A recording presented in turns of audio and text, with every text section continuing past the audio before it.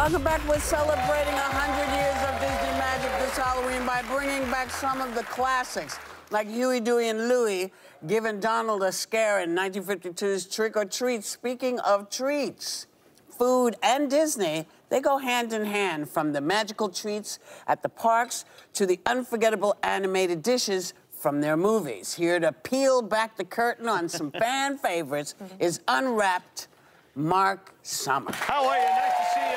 Thank you, Whoopi.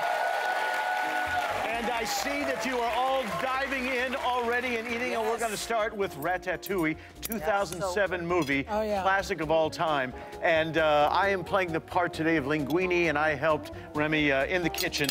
And of course, Ratatouille started in the south of France. It was kind of a peasant's meal where they would take old vegetables and steam them. But because Thomas Keller, who's one of the top chefs in the world, helped in on the Pixar and Disney movie, this is what Remy made, and he took it to Anton Ego, who was the critic, the food critic of the time, and it reminded him of his childhood, and he loved it. And it just goes to prove that anybody can cook, even a rat in a kitchen, you know? Yeah. So, how's it taste? You like it? Oh, it's delicious. I love it. I love it. That's fantastic. So now we're going to move over to Alice in Wonderland. Two things premiered in 1951, Alice in Wonderland and me. So we're both about the same age, and my wife's name is Alice, so it works easy. And what we have here are the Eat Me cookies. If you remember, she wasn't tall enough to reach the key, and there was a box there with the Eat Me cookies. She ate it, and she grew very, very tall, and that's how it happened. She also did it with the White Rabbit. A lot of crazy things going on in that movie for being, Weird mushrooms. Yeah, a lot of weird mushrooms going on there, 100%. So, and there are still classics today out there. Now, our next one is from Encanto. Now, Encanto won the Academy Award for Best Animated Feature. And also, Lin-Manuel Miranda, who did Hamilton, wrote all the music. And you love this show, don't you? I do. I love Lin-Manuel, and I love Encanto. And so the correct pronunciation, I'm going to have you do it because you're better at it than me, is... Arepa con queso. Oh, very. You do it much better than me. I'm glad I went to you. Which means arepa with cheese. With cheese.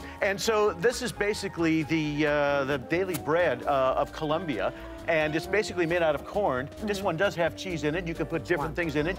And now we're going to go over to a movie from 2009. It was called The Princess and the Frog. Yeah. And you remember that one? And Tiana wanted to open up a restaurant in New Orleans. Yes. And she made beignets. And if you've ever been to New Orleans, it's a classic down there. You can get these at the Walt Disney World and Disneyland resorts in the shape of Mickey, of course. Or try the beignets filled with lemon cream and topped with a lemon glaze at Tiana's Palace in Disneyland. And so now we're going to move over to a classic. If you go to one of the character breakfasts at Disneyland, Disney World, you will have the Mickey, now they're waffles. They started off as pancakes in the 70s, and they got the Imagineering team from Disney, which makes great rides. They fix everything at the park, and they found out a way to make the best Disney waffles. As a matter of fact, if you go to shopdisney.com, you can actually get a Mickey waffle maker, and you can make them at home on your own. The real recipe has never been released, so you can have some fun and try and do that as well. And finally, we have the pineapple whip. These are recreations of what's in the park. And in 1976, Dole started to sponsor the Enchanted Tiki Room. And at the time, they were only serving fresh pineapple and pineapple juice, but they came up with this fantastic whipped process here, and it's very soothing, and it's a sorbet. It's basically a sorbet. And you can get them at Disneyland or at Disney World.